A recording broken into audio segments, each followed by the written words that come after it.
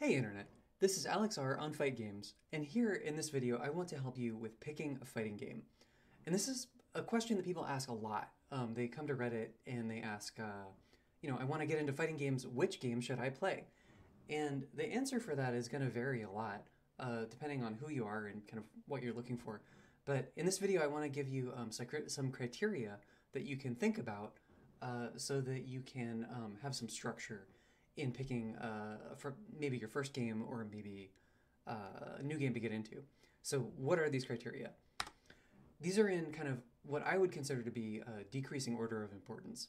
So first, you got to pick a game that you like. And we'll talk about reasons why you might like a game, but they're all valid. It's fine. Like whatever you like, and that's what's important. Second to that, if you've already got friends who are into fighting games, maybe you want to play with them. Maybe play what your friends are playing. Consider that. Additionally, when you're looking for people to play with, maybe you want to play with strangers or people who are not yet your friends, but might be your friends later. So you want a game that has a big player base, all other things being equal. And then as a balance for that, you want a game with good netcode. Ideally, you want both. And then finally, all things being equal, you want, I would argue, a newer game over an older one. And we'll talk about the trade-off there. But the most important thing, far and away, the most important thing is finding a game that you like personally. Because if you're trying to get into a game, you want to enjoy your time with it.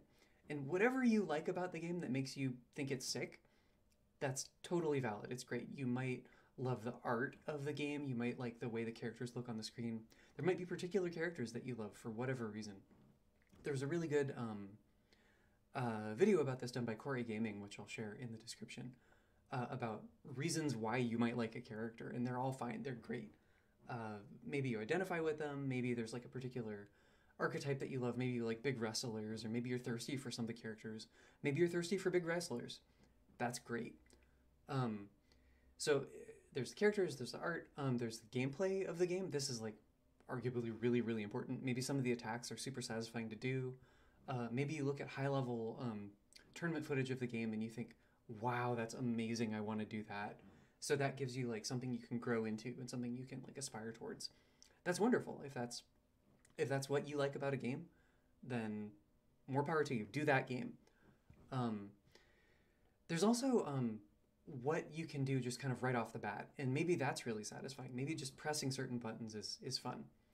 When we're talking about gameplay for a game, some games are more mechanically complex than others, and there's been a trend recently of trying to develop fighting games with kind of a smaller mechanical complexity. And opinions vary as to whether this is actually good for new players. Games might have like wonderful sound design, like maybe you love the way, like I personally love the way Killer Instinct sounds, right? So just the music is incredible, like just the Mick Gordon soundtrack, right? Like all the songs in Killer Instinct rule. And the announcer is incredible, and the sound effects are incredible, and the integration of this, I should play more Killer Instinct. KI rules so hard. Music in Tekken is amazing. Like I love all of it. Yeah, and Guilty Gear obviously. So like whatever it is that you love about the sound effects or the announcer or whatever, it's cool. Like what you enjoy aesthetically about a fighting game, that's good, and you should play the games that you like aesthetically. And finally, price obviously. Some games are free. Some games are low cost, and you should play games that you can access in your budget. Okay, so obviously, if you've got friends who are already playing fighting games, consider playing those fighting games. Maybe that would be cool. Maybe your area has a scene that's already into some games. So if you check around on social media, you might be able to find people in your area who are playing those games. And that'll be more relevant as we eventually get out of the pandemic and local events start happening again. But so what's happening in your area, maybe that's relevant. Maybe you can find a meetup for Soul Calibur in your area and you should go to that. Maybe that'd be cool. So if you want to play with strangers, games that have like big player bases are going to be easier for you to find people to fight. Maybe if you're into a game with good matchmaking and it's got a big player base, that's good, right? Because then you can find like, if you just queue up in ranked, just find people to fight and fight them, right? opinions vary again as to whether that's like a good way to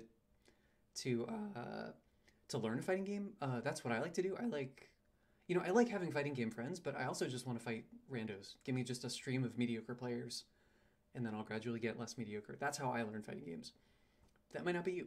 Maybe you need like close personal, connections with a community.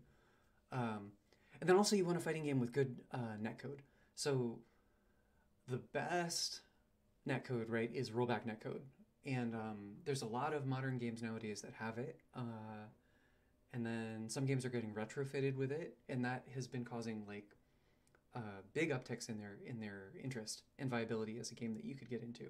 So Guilty Gear XX Accent Core plus R got rollback netcode, right? And that made everybody start playing it. Now you can play plus R really viably. Same with KOF 2002. So even like a game that has a small player base, you can really meaningfully play it if it's got good netcode and crossplay ideally, which means that you can fight people no matter what platform they're on. It's really unfortunate that a lot of fighting games nowadays have like segmented populations across, like PS4 players can't fight Steam players, can't fight Xbox players. Some games have crossplay, and that's great. So other things being equal, look for a game with rollback netcode and crossplay. And then finally, I would argue that you should tend to pick newer games on average. You can play older games, that's fine. Like, there'll be good materials and maybe there's still a community going on for that game. But, if you pick a newish game, then there's going to be a rush of people coming in when it launches or, soon after the launch. So that'll help you get in on the ground floor with a bunch of other new players.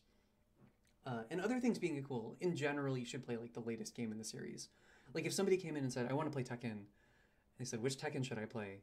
The answer is obvious. Like if you don't know which Tekken game you should play Tekken 7, because that's where the community is right now. If somebody was like, oh yeah, I really want to learn Tekken, like let me play, Tekken 6, then there's not a lot of people playing Tekken 6 right now, and so you should probably play 7. Same with like Mortal Kombat. You see occasionally people are like, oh, should I play MK10 or MK11? You should play 11, clearly. Unless you have some reason to play 10. So, in conclusion, you're going to be fine. Pick a fighting game. Pick whatever you like. Pick a game where you feel like you can get some matches. You don't have to just play one fighting game. And you don't have to play one fighting game for your whole life. You can switch around. You can be juggling multiple fighting games at once. It's all right. This is just a hobby. This is your free time. You're probably not going to go pro with this, but if you do, that's great. Get in there and play some fighting games. And now, let's look at some examples. This is a website called fgcharts.com, which I will link to in the description. And what they've got here is metrics based on how many people are playing the games on Steam. So this only reflects PC games that are on Steam. There are obviously other fighting games, and they're very fine, and you should consider playing them if you're on another platform. So what do we got here? We got Brawlhalla. Oh, and they've got this knob here. This is FGC titles only, and what that means is basically like they're kind of excluding some kinds of titles. Like they're like platform fighters don't count. Arena fighters don't count. I tell you what. Don't let these hipsters tell you not to play these games. If you think these games are great, play them. So, for example, if you click this, like Brawlhalla goes away, right? It's a totally reasonable game, right? It's a platform fighter, which is kind of like in the Smash-alike genre. If you're into that, play that, right? So people are playing Tekken, that's great. I love Tekken, it's my main game. It has like okay netcode, not the best. It got better since season 4 a little bit. Street Fighter 5, right? A bunch of people play it. It's again got okay netcode. These two games have rollback, but like not great rollback. For Honor, so this is an arena fighter. I think there used to be a pretty big competitive scene for this. I don't know. Dragon Ball FighterZ, right? If you think Dragon Ball is like the sickest thing and you like team games, this is probably a game you want to play. It's got bad netcode, but like a lot of people are playing it, so you can probably find good matches. MK11 is like the trifecta of like everything you could want in a fighting game, right? It's got a really good rollback. It's the newest game in the series. It's got crossplay. So if you get MK11, you can fight people on any platform that MK11's on, I think. Um, at least between Xbox and PS4, PS5, you can fight across. Um, I just don't play it because it's too gory for me, uh, and I don't want to play it, so I don't play it. I don't know what this is. These are like probably don't play these unless you're into it. Rivals of Ether, right? So this is getting rollback netcode. This is another platform fighter. It's kind of like Smash. Guilty Gear, and it's real cute pixel art. Yeah, these are all good games, right? Guilty Gear Xrd, the soundtrack is incredible. Character designs.